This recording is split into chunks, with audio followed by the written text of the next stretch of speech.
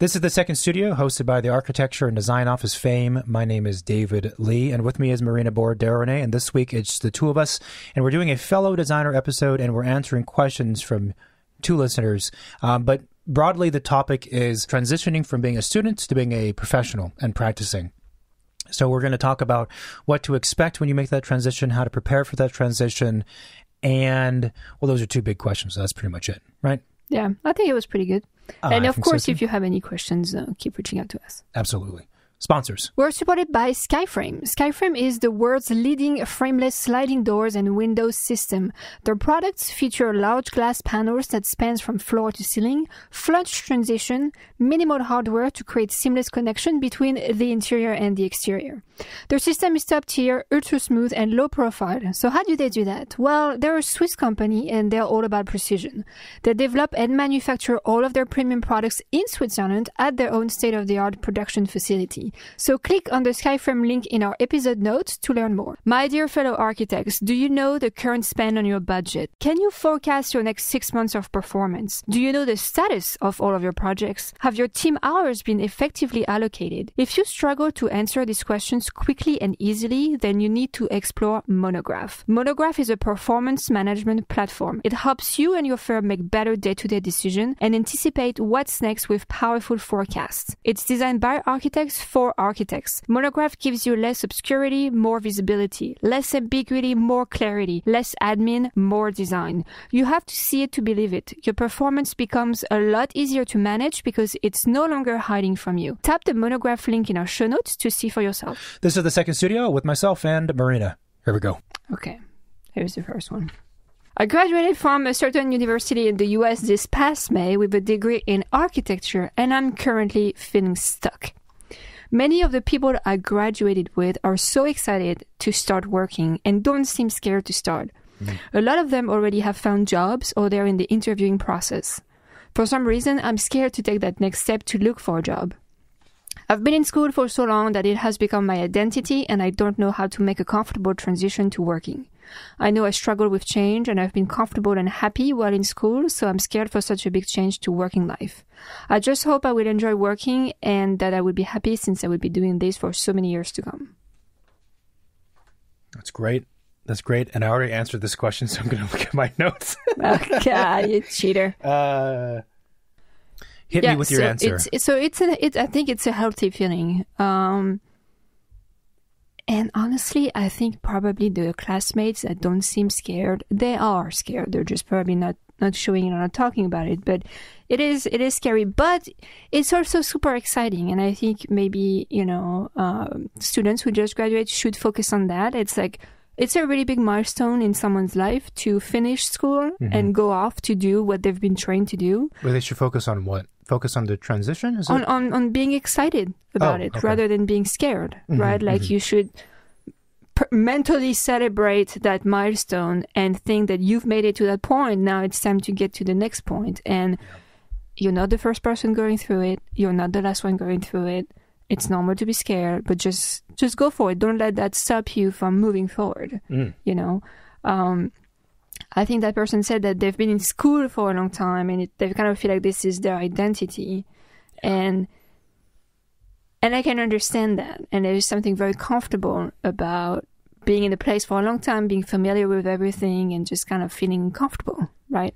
And it goes back to, I think, things that we say pretty often in the show, like being comfortable, being uncomfortable, right? Yeah. And school is eventually becoming a very comfortable environment after you get familiar with it. Yeah. And stepping into the profession, and probably any profession, honestly, you have to be comfortable not being comfortable. So this is basically the first step of going through that feeling and that kind of attitude is transitioning from school to the work environment. Yeah. I think also you shouldn't put too much pressure on that first job because you're fresh out of school, Are you reading my answers? No. Well, okay, we're on the same page then. And I think that's also, that could participate in the feeling of being scared is the feeling of failing, getting to that next step, right? Being rejected at job interviews, not finding a place that you like, having to apply to a bunch of places. Like, it's kind of a daunting process and a little bit overwhelming and disarming, and you don't really know what you're doing because it's the first time you're doing it. But so I think just apply, get a first job, work there for 3 months, and then go somewhere else. Like, take it baby step by baby step. It's not like you have to commit to this next first step for the rest of your life. Like, that's where your career is going to be, hopefully, if it works out. Mm-hmm. But also, you can change career. Like, there's no like, forever and ever type of thing for anybody. So I would say just acknowledge that you're scared, and then just move on, because it's not going to help you.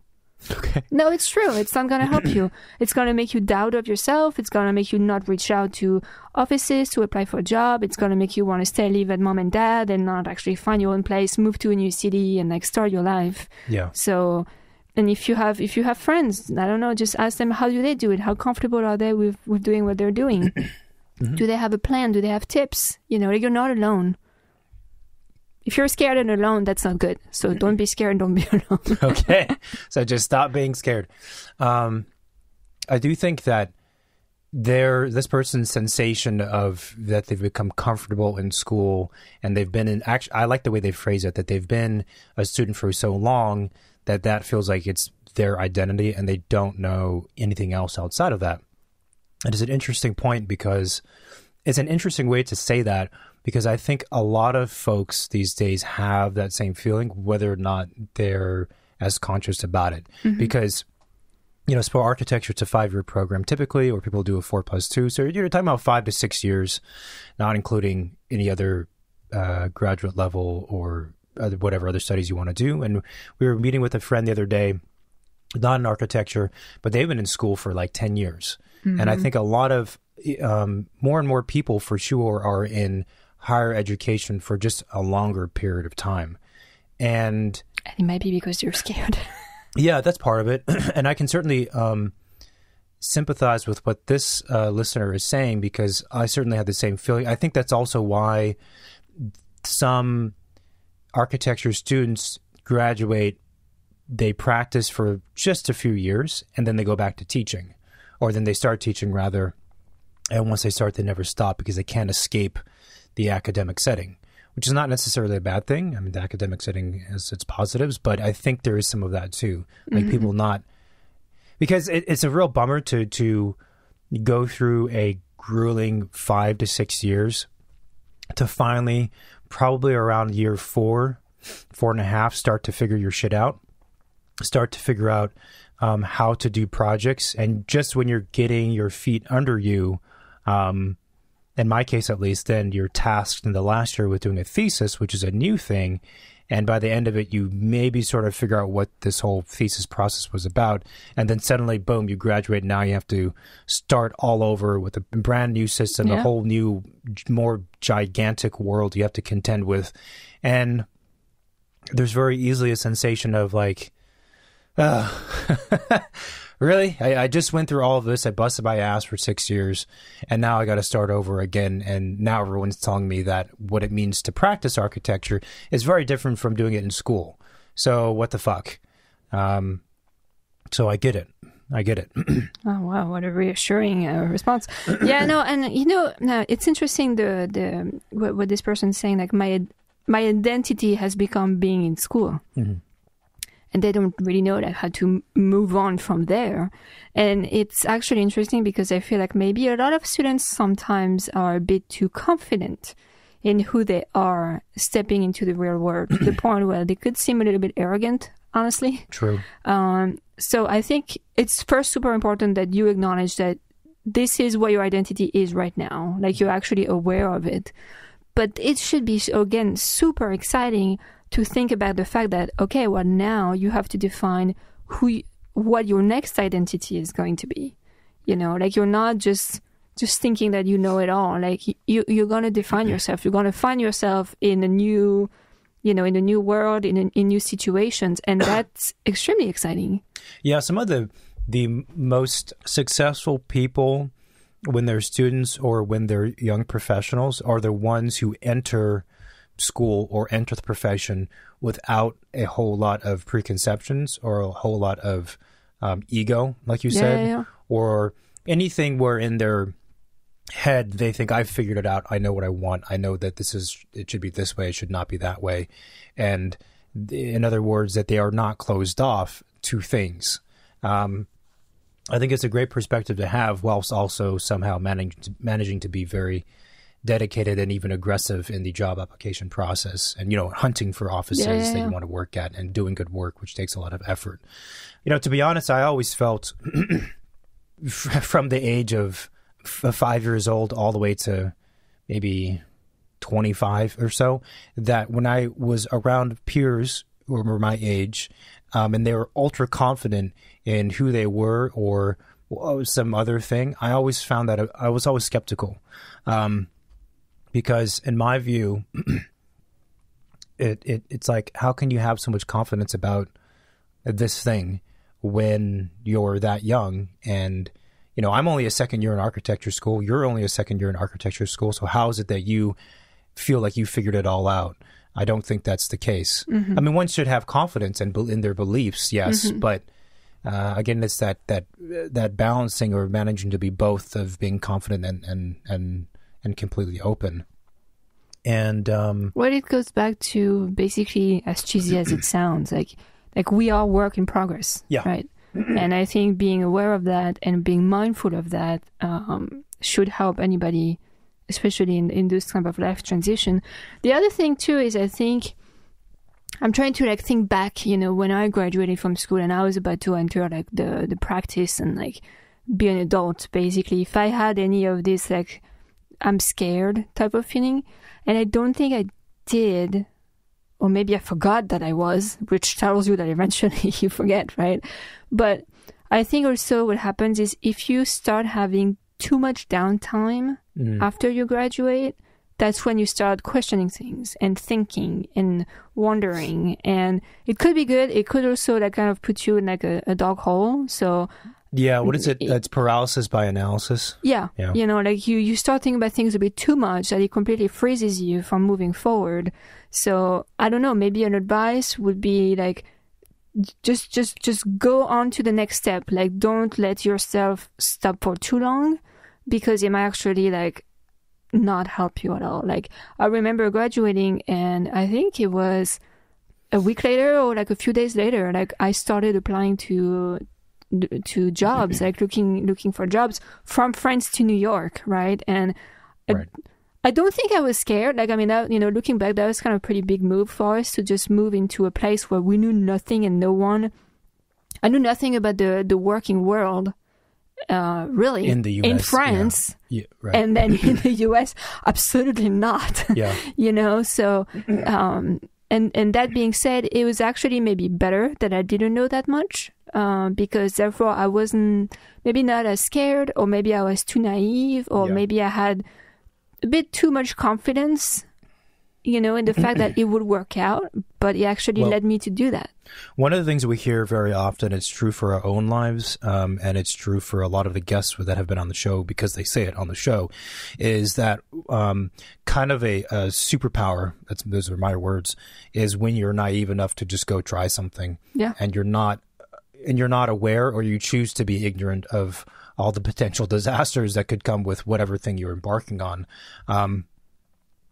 As Marina's kind of was alluding to, after school, the transition from school to working was not just, I'm going to apply to a job in my local town where I graduated from, or the state even. Yeah. It was moving to a different state or moving to a different country, with basically 2 check-in suitcases, and then crashing on a cousin's couch for a couple of weeks while we try and find jobs.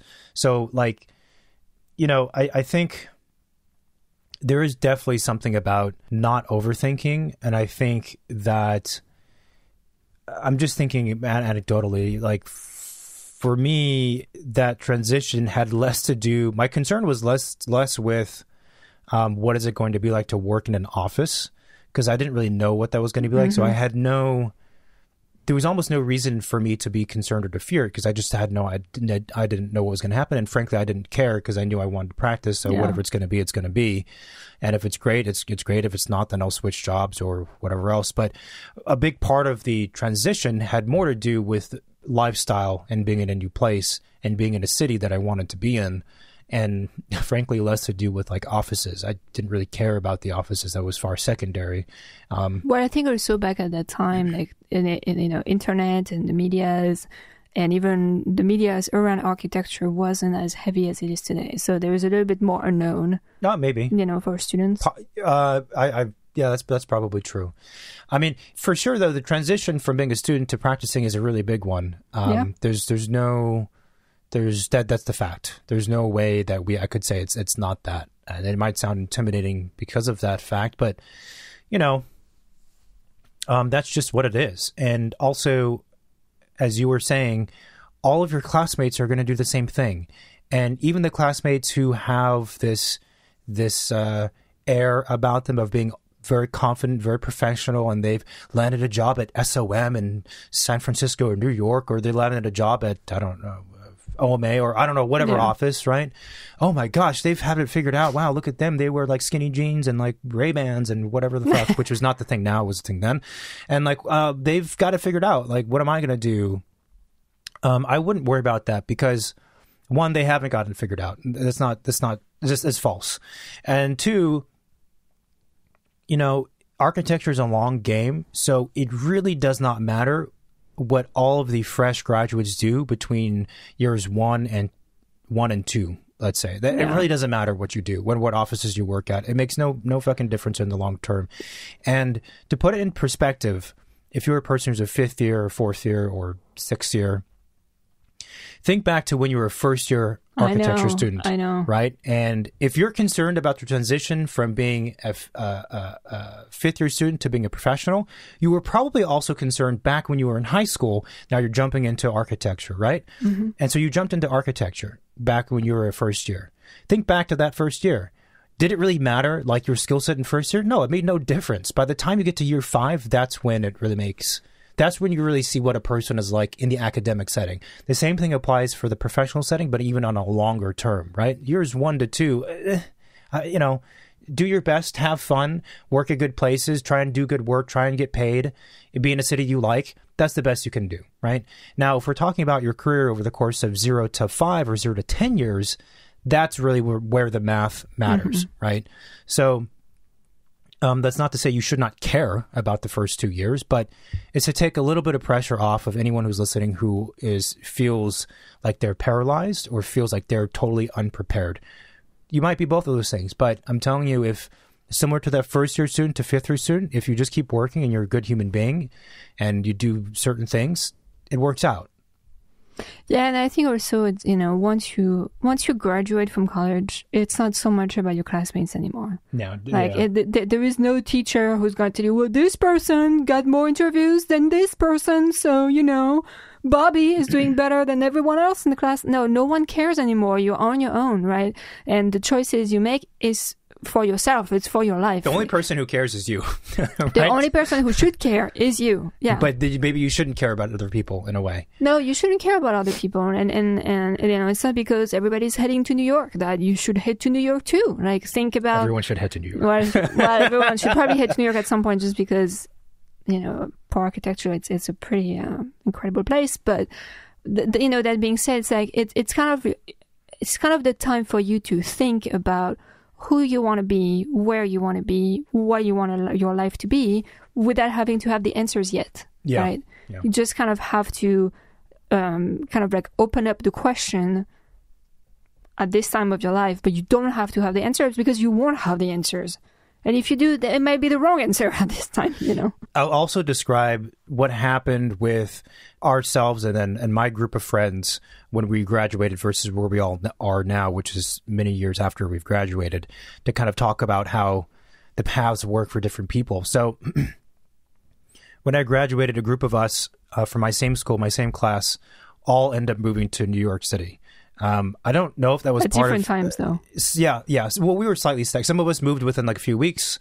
Some of us moved within a few years, but we all kind of migrated roughly at the same time. ish.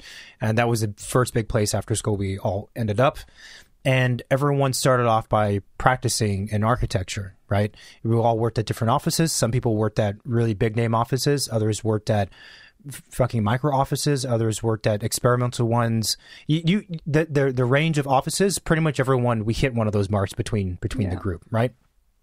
And in school, like you were saying, comparing yourself to others and what jobs they get and what interviews, in school, that's your value system is based on these, generally these fancy design offices that have big names, right? Which can be great places to work at. A lot of times they're not, frankly. But once you start practicing and you work for about 5 years, you realize like, that's not really all there is to it, right? There's other stuff that comes into play, such as what is it actually like to work there? Forget the designs they produce, the buildings they produce, and the name of the office. What is it actually like to work there, both in terms of culture, in terms of what am I learning? Am I just cutting blue foam for 2 years? What am I getting paid? I said culture, but what are my colleagues are like? Mm-hmm. Are they helping me get to my next step of passing my exam? Like all this other stuff becomes much more to the forefront of your thinking. And the funny thing is, I do remember having the sensation of, well, I know this person in school, like they weren't great in my view, and they worked at this big name office, and they're working at this big name office. Like I'm jealous because they're working on these giant projects. But then you look at the other 5 categories I mentioned, it's like, okay, well, they're being underpaid. They're doing nothing but blue foam models and yada, yada, yada, yada. I'm like, okay, well, I don't really know who's the winner here because they have the name on the resume, but they're not getting anything else, right? And other times I've worked at offices which on the outside might have appeared more desirable, yet this other person I knew worked at a no-name office, stayed there for whatever period of time, is now making way more money than I am, and they have more responsibility, and they get to have authorship over their work. Okay, who's the winner, right?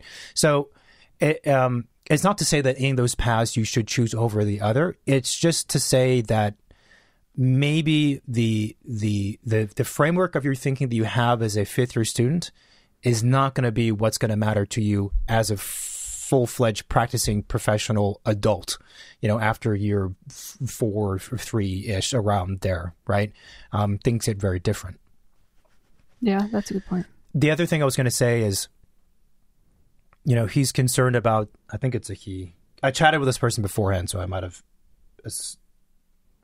they are concerned with this transition, and part of the transition is also the people that you're surrounded by, right? We could talk about the transition in terms of your daily lifestyle. If now you have a set 9 to 6, 9 to 9 job, the technical information you don't know, all of the salary, all that stuff. There's all that stuff true, but it's also the people you're surrounded by. And school culture is very strong because you're in a studio setting with your friends and you're hanging out probably late at night, eating pizza, drinking beer maybe in the studio and drawing stuff. And that's like the culture. And you get into a professional setting, suddenly now you're not surrounded by people who are your same age. You're surrounded by people who are like your parents' age or your grandparents' age. And you have a project manager you're working with or a partner. And it's just very different. And everyone dressed potentially maybe a little bit more formally. And it's just a different environment, right? What I would say is that in my experience, most offices, and for sure I think they're really good offices, a lot of the people in those places still feel very strongly and hold architecture school very close to their hearts. It's very dear to them. Even though they went to school like 50 years ago and they were using Maylines and their school experience was very different than yours, most architects, that education experience they went through still is very, very meaningful to them. And it's kind of, in my view, it's probably, aside from avoiding shitty clients, it's probably the greatest common denominator and the glue that kind of holds us all together. Mm-hmm. So don't think that when you go and you're working next to someone who's much older and they wear a suit and a tie, that they don't get it, that they don't have the passion for pure creativity and whatever took place in your studio. Because I can guarantee that spark is still within them, or it once was, and they miss it. But it's a common ground, is what I'm saying. So you're not entering into totally foreign territory. Yeah, I think that's a good point. And I mean, even the places that you decide to reach out, maybe if you feel like it's a little bit intimidating for you, don't reach out to offices that have 400 people. Maybe reach out to a smaller scale office. True. Maybe reach out to offices that you feel like their work is meaningful to you, or there is some sort of common interest to make you feel a bit more comfortable, you know, reaching out and having conversations with them. I also like your point about not feeling like your first office is like you don't put too much pressure on the first office. No, and I hope that everybody who starts their first job, that it's not going to be their last job. Because to me, that would be extremely sad as like a creative career to only have known like one way to do things. And I'm saying that again because I'm thinking of like my educational experience, right? Being taught in one country and seeing like how other places are doing it. For me, workplaces is the same thing. You can't just like go work for one office. You should kind of see what else is out there. So your first office is just your first office. Yeah. Don't get too emotionally attached to it. Don't put too much pressure on it. Yeah. Just you just need that one. That's the first one. Again, an easy comparison is look back to when you were a first year and imagine if you were a first year architecture student and you were choosing one of the 20 teachers that are at the school, and you chose one, and that was going to be your one teacher for 5 years. That's crazy. You wouldn't do that. You would not want to do that, right? So I think the same thing for sure. And now a quick break to thank the sponsors who support the second studio. We are supported by Enscape. Enscape is a real-time visualization and VR tool for the AEC industry. It is also a program that we use in our office. And we like it because, one, it's a plugin and not a separate application, which means we can work natively in our modeling program, such as Revit, SketchUp, Rhino, ArchiCAD, or Vectorworks. Two, it's super easy and versatile. We've used many other rendering programs, and a lot of times they're just difficult to use. That's not the case with Enscape. We can do renderings, 360-degree panoramas, videos, and immersive VR experiences with a breeze. Thirdly, it renders in real time, so we can see the light, shadows, and materials of the renderings as we're working. So start your free trial today by clicking the Enscape 3D link in our show notes. Are you tired of juggling multiple pieces of software and struggling with spreadsheets that aren't made for the realities of design and architecture in 2023? Built by and for designers and architects, Programma's all-in-one suite of tools has everything modern studios need for every stage of a project. Mood boards, the world's best specification tools, procurement tracking, project management, and more. All smartly integrated, easily shareable, and always up-to-date, reducing time-consuming double handling and costly errors. Share your work in various formats, from PDF to client-friendly, up-to-date online dashboards. Join the ranks of leading studios using Programma today. Click the Programma link in our show notes to start for free. Fellow architects and interior designers, if you are looking to elevate your workflows, then we suggest using the BIM computer program ArchiCAD. ArchiCAD leads the industry by enabling architectural and interior design firms around the world to freely design, supported by innovative technology that expands as far as the imagination can stretch. As ArchiCAD continues to evolve with technological advances, architects can push that technology to their advantage while working in an accurate model. Start your fully functioning free trial today by clicking on the ArchiCAD link in our episode notes. We got another question from another listener. It says, "Hi, I really enjoy listening to your podcast." Oh, thank you. I'm an architecture student at So University. I'm going into my 4th year and would really enjoy a podcast on transitioning into a professional environment and what to expect. I've struggled with feeling like I'm lacking technical knowledge and having to teach myself things on my own. How should I best prepare for what would be expected of me in an office while in the world of academia? It's almost as if professors don't want to talk about the professional world of design. Well, there's a few reasons. I'm going to be a dick. There's a few reasons why teachers don't talk about the professional world of design, because they don't know it. If you're a full-time faculty member, which there needs to be people like that, it's a good chance that they don't actually understand what it's like at the infantry level to be in an office, and they might not even understand what it's like to be in an office from a partner or project manager level, and that's part of that tension that exists between school and practice that will probably always exist. So that's my contribution to the question. That's one answer.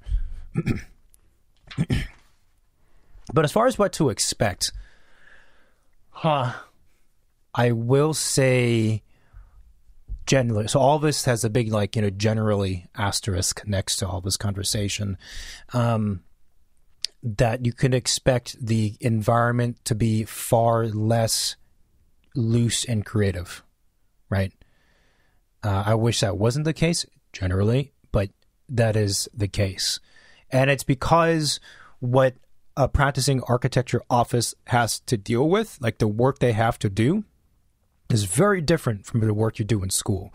So if we look at the phases of a building that an architect is, an office is doing, you go from concept design, schematic design, design development, construction documentation, permitting somewhere within there. Then you have selecting a contractor. Then you have construction, and you're working with the contractor throughout construction, and then the closeout. Look at all those phases, right? School, when you're in school and you're doing a project, how much of that do you do in school?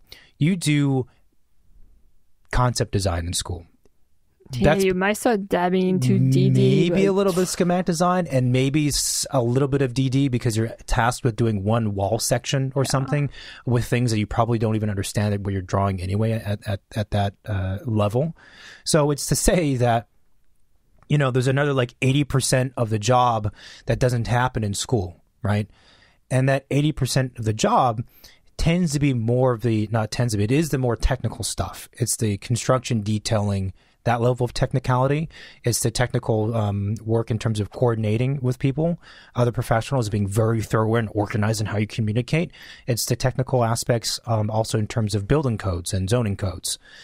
So those three things, and there's probably a few more that are missing, occupy a huge portion of an architecture office's life. And therefore, when you enter that space, it's going to feel different because that's just a lot of the heavy lifting. It's interesting. I mean, yeah, there is a lot of things you could do to try and gain some knowledge before you start. But honestly, I feel like just, from books and like looking at construction details and learning like BIM and, like all of that stuff, like you could, but I don't know, like if it's actually going to really bring you like 15 steps ahead of the curve when it's going to be your first day at the office. Like, I don't know if it's worth it. What I would say is enjoy your free time before you start working and Okay. because that won't happen until like much later, and then just go 200% into like your work once you start. It's a healthy thing. Like, you're not being graded if you show up the first day of the office and you know how to use like Revit. Nobody is going to give you an A+ and put you at the next level on the project. No, you're still going to start with where they're going to decide where you're going to start. So it might make you feel a bit more comfortable, knowing that you have a little bit of knowledge. But offices typically, if they're good ones, like should know that you just came out of school. It's like you're not expecting a newborn to start walking. Yeah. That's the same thing. Yeah, there's a few things in response. I do like the idea of taking the time to kind of enjoy life and have a little bit of a break, because I think that's important. I do think that trying to learn some of these things on your own is good. I don't think it's a bad idea. I do agree that it's not going to get you 15 steps ahead. I would say that you should do it so that you feel more comfortable. It's for yourself. Primarily. So when you enter the office, you feel more comfortable asking questions and saying, hey, how does this thing work? Can you explain to this detail in more detail to me, so I can understand it. So you have a little bit of something to work with. So you're not just stuck sitting there going, I have no idea what you're talking about. And so how do you learn those things? I mean, there's a lot of tutorials and stuff out there. I would approach learning, let's say, software like a BIM program, not with the intention of I need to become an expert at it or even intermediate or even novice, just so that you're a little bit more familiar, right? So when you enter the office, you're not starting from absolute zero, and you feel like you're stagnant. The ball is rolling, even if it's rolling very slowly. It's already rolling. For technical information, there's a lot of good actually books that offices will have probably in-house already. I mean, the graphic standards. Graphic standards was my Bible. Yeah, all of the books It was my Bible through all of my time working on offices, because there is a lot of different details and technicalities that you do not know and you cannot know, because it really depends on a series of conditions aligning to these specific details, right? So depending on what kind of building you're working on, depending what the building is made of, is there existing condition and new conditions? Like there's so many variables that you can't know it all, right? But that book is extremely resourceful in at least answering some of those questions. So yeah, the books by Francis Ching are great for, again, beginner, and actually some of the stuff is quite detailed for the basics of how things get constructed. Another thing you could do, and those are books too that will be used for your exams if you decide to take the exam. So, it's more of a kind of a forever on the shelf. Yeah, absolutely. Type of book. Now, I think it's more about having just a basic understanding of the topics, so you know how to ask questions in a way that are a little bit more coherent is how I would put it. I suppose you could also reach out to, some practicing architects and ask them if they'd be willing to have like a 15-minute or half-hour call with your coffee and just say, I have questions about the profession. Can you answer them for me? Or say, I have questions about, I don't know, something even more specific, permitting and whatnot. Or you could look up online, look at like CD set, for example, of projects. Just get familiar with, okay, what goes into a drawing set, like how to read drawings. Like, I don't know, like I never knew how to read like framing plans, They're very confusing to me the first time. Like, what am I looking at, Yeah. So maybe again, they were like tiny baby steps, but it would probably make you feel a little bit less hesitant when you start. I think another thing you could do if you're in fourth year is, I'm not promoting that every time, but you could do an internship for a month during the summer. Just intern at an office, you just kind of like shadow people, like, get exposed to things. And I also have a feeling that if you were to do an internship, let's say in your fourth year in an office, and let's say you really like that place, that you could potentially apply and get a job there because they already know you. You already know them. Again, if you're going to stay there forever, then that's probably not the plan, but there could also be a way to get closer to you and your internships. It's just always internships over and over and over. Yeah, no, I think that's true. In terms of educating yourself, though, imagine, let's say that there's no one else to reach out to. Or reach out to a contractor that's in your hometown or whatever, have coffee with them, ask them if you can go on site and they could show you around for a day or two, I think there is like small things like that just gives you little snippet appetizers of different things that happen in an office without, having to, have the burden of knowing it all before you start. Yeah, I mean, it might be more efficient to actually get knowledge from from professionals rather than trying to figure out things on your own. As far as construction, technical information. Or you can watch This Old House. That's not bad, for residential construction. I mean, I don't know. I think I like the point you made of all of the offices, they understand that you've just graduated, so they don't have very high expectations in terms of your technical knowledge. They might have zero expectations, frankly. I don't know what technical knowledge means, but in this person, but if you're talking about computer programs, then they probably expect you to have a higher expectation of you than compared to construction technical knowledge. Like I would never assume that a person who just graduated knows anything about that. And I don't really care, honestly. And no one would ever put you in charge of designing the wall section of a new building the office is working on. Yeah. Oh, that would be extremely irresponsible. So what are other things, though, that they can expect that's, different when they transition, when they make it out into the big ocean? Well, I think being aware of the consultant is a good one. Like working with, depending on the size of the office, but, working with contractors is a big one that I don't think is taught in school so much. Or working with engineers or landscape architects or even interior designers, per se. That's pretty different. The different phases of the project, like you mentioned, is not something that you really get exposed so much in school. The exposure to clients, that's a little bit more difficult to get a glimpse at unless maybe you do an internship and you sit into some of those client meetings to kind of see what's up. Yeah, I think I think one of the biggest differences in a medium-sized office, I don't know, 25 people, maybe more, or even smaller than that, there's a lot of hierarchy, or more hierarchy than you're used to as a student. As a student, there's no hierarchy, just you and a teacher. That's it. And you might even be fairly independent and not really rely on your teacher for any kind of valuable feedback, because you don't believe what they're saying, like I did. But when you get to an office, there's probably going to be you, there's the project manager, and then there's a partner. There's usually at least 3 levels. But the hierarchy is something that you're probably not going to be prepared for, and it's different. And I think tied with that, one of the things you can expect is, how do I put this? Is that I think you'll find that you have to be much more proactive in asking questions to getting the information you want, and proactive in learning, and proactive in making contributions, and proactive in everything. Because what happens in school, like the setting is everyone's always telling you what to do, and I've said this before in this podcast, they make requests of you all the time.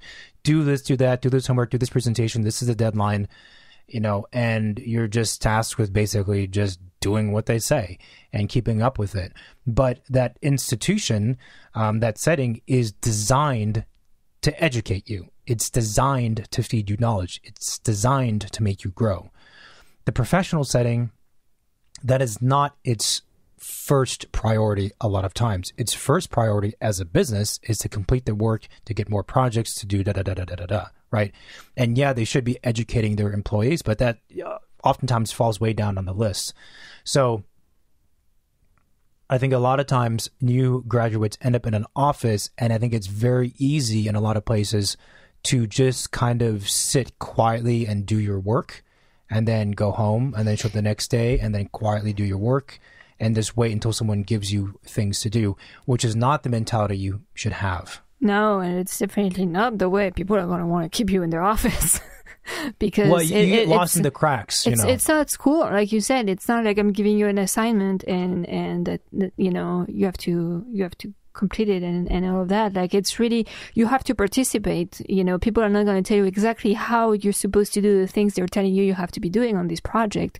You're going to have to figure it out on your own and ask questions and find the answers yourself. And maybe you find the wrong answers, but they will appreciate that you try to find them on your own. It's, I guess what I'm saying in a way is like the mentorship aspect, right? Yeah. In school, you're surrounded by you have like 6 mentors at any given period of time because you have 6 different teachers, right? You don't have that necessarily when you're practicing. If the office is good, then they assign someone to you and they say, okay, this is your accountability buddy. Like, you're going to look after this new hire and you're going to take care of them and make sure that they are doing well and et cetera. But a lot of times, again, that doesn't happen. So you as that person, you have to be the one to just be more vocal about stuff. A lot of times you don't have that mentor, and you have to find them or force people to act that way about you. I've always had this thought that it also depends on the size of the school that you're at. Like Berkeley, UC Berkeley is a massive school, and I do think that if you went to Berkeley, for example, generally, not specifically architecture, but you went to Berkeley and you managed to be very successful, then you probably already have some of these ways of operating built within you. Because that's a school where it's so huge, the campus is so big, that unless you are more proactive about these things I'm saying, you're just going to get swallowed up. You're going to get lost in the cracks. Well, I think it's just being kind of like more mature and independent. Like, like if you start working in an office and you sit on your chair, you did your assignment, you're just waiting for someone to come and check on you and be like, did you do your assignment? It's not going to work. Like, you're doing your shit, you're going to your project manager, like, hey, here's my stuff, look at it, it's done, what's next? Just be proactive about it. I mean, I remember working on projects in New York where, I don't know, let's say I had to work on a permit set for a building. I had never done that before. I'm like, building code? What is that? Where is that? What information do I need to put on the drawings? And my boss was a nice guy, but he was busy managing a bunch of other projects, and it's kind of like, well, go on the website, do your research. Like, it's kind of like you go about doing your work the same way you would go about doing an assignment, let's say, as a mature student, where you don't know what the stuff is, where you have to think about where do I go for finding it? Okay, I found it. Okay, what exactly piece of the code do I need for this specific portion? You're not sure. Well, you go see the senior project manager in the office. You're like, hey, Bobby, I'm looking for this, and Bobby is going to help you out. It's going to be like, well, you should check this and also look at this. And the more you ask questions in an office, the more you're going to learn, the faster you're going to learn, the more people are going to value you, because they're going to see you're genuinely interested in being a good employee and a good person and in doing a good job. So, you can't really start asking people questions before you start working in an office. But I think just preparing yourself to have that mentality, whatever whatever it takes to get you there. It's like reaching out to a bunch of strangers and have coffee with them to make you feel more comfortable asking questions to people you don't know. The other odd thing, I think because offices are much more structured than studio settings, like you have different types of employees. You have like the partners or the founders, and then you have HR, you have like accounting, you have a front desk person, you have interior designers, architects, you have technical architects, you have design architects, you have project manager. You have all these different people, and that's also something that's very different than when you're in school. When you're in school, it's just one type of person, student, and again, teacher. And the student wears all the hats that I mentioned, more or less. So what happens is, as a result, an office can feel very foreign and kind of scary and maybe even intimidating, because there's all these people there, but you don't talk to most of them, or you don't talk to some of them at all because you have no reason to talk to them. And they might say hi to you on your first day, and then that's it. And you have no idea who they are, what they do. It's all foreign, right? And also, people are a lot older, and they have like kids, and it's a different crowd to be around. And so I think that... And it's intimidating, especially when you're the youngest one joining the club, like... Yeah, and so I think that what I would do, what I would have done in retrospect has been much more forward and just reached out to the person who I, just based on superficial readings of them, felt more comfortable with, and say in an email, hey, do you want to get lunch with me today? And just ask them like a shit ton of questions about life, about housing, about, where to shop for groceries in this neighborhood. I would also ask them at the office and be like, who does what here? And they will give you probably they will spill the beans, and they will give you a very long, detailed, and personal answer to your questions. And then I would do it again with a different person, and you're probably going to hear a different story. Oh, Rick is not an asshole. He's actually a really nice guy. And look, why is that? But I think all that stuff, even the gossipy stuff, makes a really big difference in terms of feeling comfortable. That's why when you work at an office, it takes like a year before you start to feel like in the groove, and you start to understand it, right? In school, you feel like you're in the groove by the time you get to 4th or 5th year, or even 3rd year perhaps, even when you have a different set of students around you, because you know the system and you've seen them around the campus anyway. You get it, right? It's not that different from studio to studio. You understand what's going to take place. In an office, though, the first office in particular, different ballgame. So, I don't know. Looking back for me, I would have just, gone out to lunch with people, and they'll pay for your lunch. You don't have to pay for the lunch, and you get a free lunch too, and just ask a bunch of questions. No, but I'm serious that people would do that. And also, here's the thing too, is that, and anyone who's working, this, what do you do when the workday ends and you get drinks with your colleagues? You talk shit about other people. You talk shit about your boss, and you talk about the pros and cons of X, Y, and Z and other offices. And I think as a new employee or a fresh graduate, you want to get into that information because it's helpful, first of all, in terms of decision making, and it'll make your life, you'll be much more comfortable. And you might hear some juicy stories. Yeah, exactly.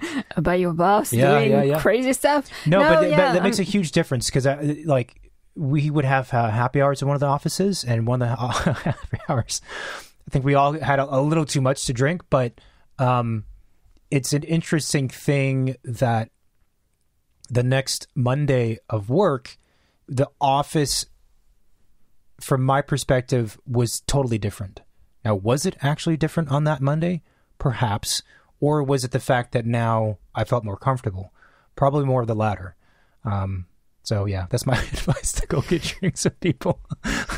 No, but if the office is a good one, there will be someone who on your first day would be like, hey, do you want to go for lunch? I can show you around. Mm-hmm. And, I'm looking back. I had a few offices where that happens, and it really helps you just feel more comfortable. It feels like you're being accepted. Because, the person who hires you is not... It wasn't a decision of everyone in the office. It was a decision of maybe a handful of them. So you don't really know how the other people are going to welcome you or not welcome you. Yeah. And depending on your age and your level of experience and your position, you might be thinking, maybe they see me as a threat to them, So there is a little bit of I think on both sides, apprehension of the new person or being the new person. But I think going to get lunch with people in the office is a great way to just feel more familiar with it, and happy hours too. I like your point about you might have actually more freedom than you think, because in problem solving things. Previous point that you made about, like you said, like permitting or something that you were just tasked with, like you figure it out kind of deal. Yeah, and I think my boss was also testing me, like, okay, I'm just gonna give her a question and see if she can figure it out. And that leads to the other part of the listener's question, which is, what would be expected of me in an office? Probably what they expect from you is mostly, how are you going to problem solve things that you don't know how to solve? That's probably the biggest question. Are you going to be proactive? Are you going to lead the efforts or the research to the answer? Like, are you going to take the back seat and just wait for everyone else to figure it out for you? I think it shows your interest, your dedication, your maturity too, your personality. We talk a lot about relationship with like clients and architects, but it's the same thing between employees and employers, right? What makes a great office is the team working well together. I mean, I've been in both offices where one was extremely toxic and one was extremely like friendly and like a kind of family feeling. And it makes the world of a difference. And, sometimes you could kind of tell also in the work what comes out of that. So... Yeah, so I think there's a couple answers to what an office would expect of you. The first is all of the basic things that any employee should do or should be, which is to be on time, be organized, be friendly, be a team player, all that stuff, which is kind of, a cliche or whatever, but it's like incredibly important. And if you can do that, it might separate you from a lot of the other folks anyway. I was talking to an interior designer not long ago, and they were like, my big thing is that I do what I say. I do what I said I was going to do, and I underpromise and I overdeliver, right? So if I say I'm going to complete this thing for you, client, within 2 weeks, probably it'll be done in a week and a half, but for sure it will be done by 2 weeks. I don't mess up. And I was like, I don't know why it would be any other way. That's our just general mode of operating for us. So big deal. But she was like, because she's very successful, gets a lot of referrals and whatnot. And she's like, honestly, I feel like part of my success, or a lot of it, is just because I do what I say I was going to do. And there's a lot of people in her view, in her space, like they just don't do that. And so when they come across someone who actually does, just in life in general. I mean, forget architecture, interior design, and construction. Just think about all the people you interact with who say they're going to do something and then they don't. So if you're the one person or one of the few people who does that, again, regardless of your profession, your status, or anything else, you're going to be someone I'm going to call on. You're going to be someone who I'm going to want to hang out with because you're not going to flake or whatever it might be. So as far as expectations, there's all of those things, right? Also, the expectations is like, again, going back to you being mature to problem solve things on your own. Even though offices should be very good at mentoring people, they don't want to handhold. Like, there's a difference between mentoring and being a good educator versus handholding. They do not want to handhold, because an office, architecture offices, architects don't make a whole lot of money compared to a lot of other professions. We don't have the time to be handholding you with like babysitting shit, right? And if I give you a task, I want you to figure it out. And if you truly can't, then I want you, and it crosses that threshold. Like you said, I'm going to observe you from a distance and see what you do. And then if it crosses that threshold, are you going to sit on your ass, or are you going to go ask someone for help? And how are you going to ask for help, right? I felt bad because that office, I just went to the same guy every time I had a question. Well, I think But, it's like, well, if I can't figure it out on my own, I have to ask someone whom I know. And I can just not do that. One of the mistakes that I see, this sounds contradictory to everything I've said, but one of the mistakes I see that new hires make is sometimes they don't allow themselves enough time to figure out something on their own, so they just pepper everyone with like small questions.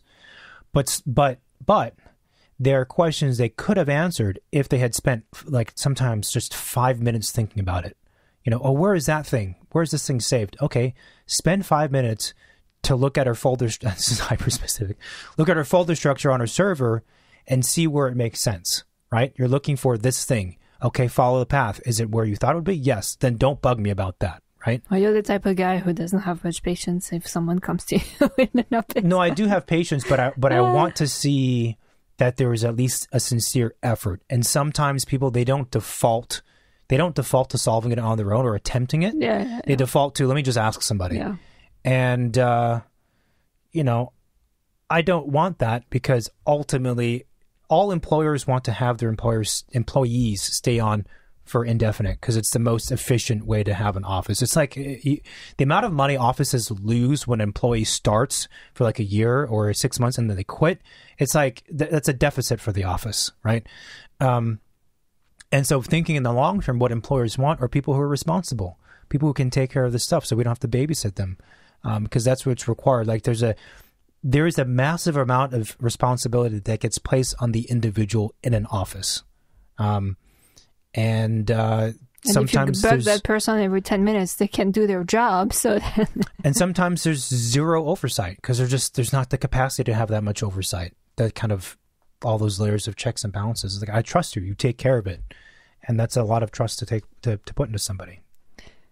Yeah, and actually trust like that and responsibility also makes you grow a little bit faster. I mean, I remember one of my job, and my project manager left the office to start his own practice. You know, it was like super exciting for him, but I was the only one working with him, and I'm like, how is this gonna go? I mean, the project is about to start construction. Like, what's up? And, you know, my boss was trusting me enough, I guess, me doing my own research on the building code and all of that. Like, he was like, well, how about you take care of it? And I was like, are you crazy, man? Like, I don't know enough. I'm not qualified for this. But the fact that he put his trust in me, despite me probably lacking a lot of experience, made me want to figure it out and not disappoint him. Yeah. So it was a big risk for him, because he basically, like, you know, they gave me a project to deal with on my own. Yeah. And if I fucked up, well, that's his office that's fucking up. Yeah. But the fact that he put his trust in me really made me feel like, okay, I cannot disappoint my teacher. I cannot disappoint, you know, that person, because he's counting on me to make it work. Yeah. I think the sensation a lot of graduates have when they start practicing is oh shit, this is for real. Yeah. I'm actually witnessing and a part of literally millions or tens of millions of dollars being spent. And in this permit set, construction document set, we have to get it right. And there's no not getting it right. Like, there is a seriousness that hits you in the face very strongly that does not exist in school. This is the thing, too, about students that are pet peeve. Like, why aren't you pinned up? Oh, well, X, Y, Z, ABC, I had all these problems, blah, blah, blah. I'm like, look, I don't give a shit about any of that. No. You were supposed to pin up. You didn't. And the thing is, as a student, students can get away with that because what are the repercussions? Grades are inflated anyway. Okay, so you look bad for a little bit. They might not give a shit. No. In practice, why did you miss the deadline? Why did you make a mistake on the CDs and the permits? No, there's no answer, actually. You screwed up. Don't do that again. Because the reputation's on the line. Lots of money's on the line. I mean, it's like really serious stuff. The client's gonna have to pay. It's gonna take more time. Like, I think once you start working and you start seeing like buildings being taken down, and a big hole in the dirt where the building used to be, you're like, oh shit! Like, it's getting real. When they start pouring foundations, you're like, I hope that's in the right place. I hope that we didn't mess up with the coordination between foundation, structure, and whatever else. Or they're hauling a giant beam, steel beam. You're like, I hope to God that's the right beam and it's in the right place. That's the thing, we just talked about being scared on the first question about like the transition between school to working at an office. Once you're in an office, your level of being scared shift to things that are actually very scary financially and physically and legally and all of those things. I remember going to like coordination meetings with like all kinds of engineers looking at, like all of the very technical plans and like discovering we have a bunch of problems in the ceiling and like resolving it, and then you're hoping that the next week when they start pouring slabs that what you figured out is actually going to work and that they won't figure out anything else. And I mean, it's the level of thoroughness and detailedness and accuracy is way, way higher in what's required when you're practicing than when you're a student. Oh, of course. Well, and you're not on your own. Like, you're actually dealing with a lot of other people on the project, depending on the type of project you work on, but at least a contractor on the smallest end, and 5 or 6 or more consultants on the other end of the spectrum. So your shit is not just your shit. Your shit is becoming everybody's shit. Yeah. So if you mess up, then everyone at that table looks at you. It's like a domino effect. Like, you make everyone else's mess up. Yeah. And you got 10 people looking at you like, okay, why is that line there? That line shouldn't be there on the drawing. That line on the drawing tells me the beam is located somewhere, or these 2 lines are shifted by 2 feet. Why did you put those lines there? And you're like, I don't know, man, they're fucking lines. I know. So, and a smaller example, I remember, I think it was the first or maybe the second job. I don't remember. One of the first 2 jobs I had, I was working at an office, and I was in charge of putting together this presentation. And I think a lot of, new hire fresh graduates are put in charge of more of the graphic kind of things, not technical stuff, construction stuff like we were mentioning, but presentations. And it was a presentation that was putting together, and I was going to accompany the 2 partners to out of state because the project was out of state, and they were going to make this presentation to the board. And it's a big deal for me because I'm a young kid, and to be in a car with 2 partners, to have my hotel room in another state, like, it was a big deal, Got my little rolling suitcase, got my little dress shoes on, and I don't know why I did that. And we get to the one of the presentations room, and I think when you're a student, you think of a presentation, you think of, now it's on a big flat screen that's maybe 52 inches in a studio. It's on a projector in a room that's going to house 30 people or 12 people, or you pin it up on the wall. And we get there, and there's 2 presentations, and I think the first one was in, some kind of conference room setting. And so the presentation was being projected. It was like 25 feet by like 15 feet was like the size. And I was like, holy shit. And there's all these people sitting in the room, and there's a fucking typo. Oh, no. A fucking typo. The feeling in your heart when that happens. And the thing was, no one was in the room yet. So it was just me and the partner who were loading it.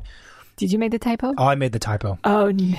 And I think we loaded the thing, and he or I were flying through it to kind of see, and there's just a typo. And of course, the typo on my monitor at my desk was like a little ladybug. And here on the screen, it's like this giant cow. It was something dumb, too. It was like the word project was not project. It was like projects or something strange. There was something. And I was mortified. Of course, the partner who saw it, he's like, there's a typo. And I was like, oh, my God. So I'm scrambling to try and fix it. He's like, no, it's there. It's done. Let's have a walk. Let's go look at the campus or whatever else. And I could have fixed it because there was time. But he's like, nope. The mistake's been made. We're not going to try and panic and fix it right now by you opening up the InDesign and whatever else. We're going to do what we're going to do, what we would plan, which is to, go get lunch and walk around the campus, and that's what it's going to be. And I always wondered, I think there were 2 things as to reasons why he said that. One, the typo probably was not as a big of a deal as it was to me. Still really bad look. And 2, the lesson how I took it was like, how do I put this? Like in school, everyone's always panicking at the last minute to finish. And even when you finish, you can always kind of like fix things at the last second, right? There's always some student who's, and I didn't really ever do this, I don't think, but there's always some student who's printing at the last second or like, fixing stuff as they're drawing, like last minute fixes. And the lesson that I took away from it was like, no, we don't do that. That's not what happens in a professional setting. You do it right and on time, or you don't. If you don't, then you miss it and you don't do it again. But there's none of this, I'm going to freak out and be flustered around in front of people to try and solve this thing. And I did not make that mistake again, I can tell you for sure. Not to my knowledge, at least. And then the other meeting we had as part of the same trip was a smaller room, but it was with the board, and there was like 20 people. And I remember, again, I was like, oh my gosh, I hope that, because no one else was checking the work. It was my responsibility.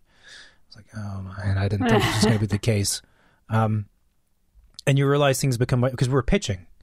And it's like, well, if we don't look good because of some mistake I made, these people in the room, they don't know I made the presentation. The partner's not going to say, well, sorry for that. We have a new person. They started and they made the mistake. They for sure are not going to say that. They would look terrible. It would look worse. So, yeah. I mean, that is a big difference from school, is that it's not about you anymore. It's about the office. Yeah. You know, like you don't exist as a single entity within that environment. Like, you are representing the office. And whatever work comes out of your head and your hands is the work of the office. So, and I think that all of that probably scares the two people who wrote in and the listeners more than anything else. They're like, okay, well, now I'm really freaked out. But as you said, though, you're not alone. Even if you're giving a massive responsibility, you're still not alone. So, I mean, you know, design presentations, a typo is not the worst thing, but when it comes to that last check, you can always ask somebody, like, and that's how it should be. You're not alone, and, you know, even if you make mistakes, well, just, you know, say you've made a mistake, acknowledge, like, you're the one who made the mistake, and then if you want to avoid making a mistake, well, ask someone in the office to check your shit. You know, ask if someone will volunteer to look at your drawing, make sure, like, you're not drawing things that don't make sense at all, you know, and it's fine. Yeah, I think that makes sense.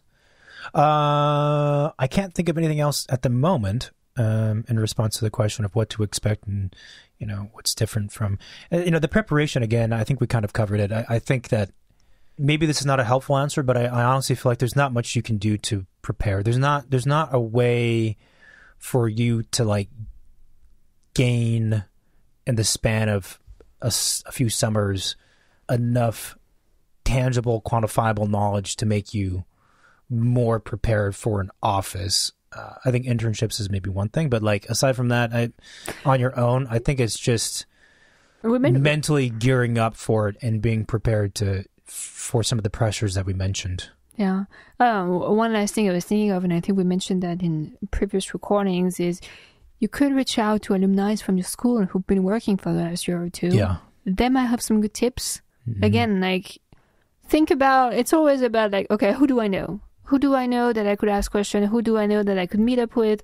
Who do I know that might have some advice that they could give me? Mm-hmm. And who do I need to know to get those advice is also another way to reach out to strangers, right? Yeah. So, you know, you start with your friends, with your family, with your teachers, and then, like, who else was in my school, and then who's in my town, who's in the town that I want to, or the city I want to be in, who's in the firm I want to be in. Like, you have a whole network of people you could reach out to have coffee, ask questions, ask advice. Like, what did they do? Just hear their story might help you feel more confident, or just kind of, like, put things in picture a little bit. I agree with that. And I think that having that long-term perspective that I mentioned earlier is key to relieving some of the stress, I think, the anxiety that comes with the transition, and also realizing, to what you're saying, in response to what you're saying, that, you know, the people around you are your greatest asset if you know how to leverage them and talk with them. And it's something I would advise new graduates to do sooner than later, is learn how to talk to people, learn how to, we had a lot of practice because of the show, and that's been very beneficial for me. But learn that sooner than later. I wish I had done that personally before the podcast. Yeah. I think the podcast really kind of highlighted that to us and to me. And I think that's something I should have done, I could have done, and I should have done. And that would have probably helped me a little bit faster. Mm-hmm. And I would have met more people, you know, like, so, yeah, don't underestimate the people around you. Yeah. I mean, and because you have to find out who they are anyway. And if you meet them and you have a drink with them, and then you realize, well, this person is kind of a dud, or I don't like them, then you stay away from them. But it's good to build your database. I don't mean a database in terms of people, but the database that they have feeds into yours, right? The knowledge that they have is good to build it up soon. Well, and we also briefly talked about mentorship. You know, within meeting or talking to these people, maybe you're going to get or have a special connection with one of them. You know, and eventually maybe that could be a person that you can call more than once if you needed advice, you know, throughout your career, or, like, on projects, or, you know, for whatever. Like, I think it's good to just being able to have those options. Yeah. Yeah, absolutely. Okay, cool. I think this is good. Should we give an outro? Give us an outro. Thank you, everyone, for listening to this episode once again. If you like the show, please leave us a review on Apple Podcasts. You can also subscribe on Spotify and YouTube.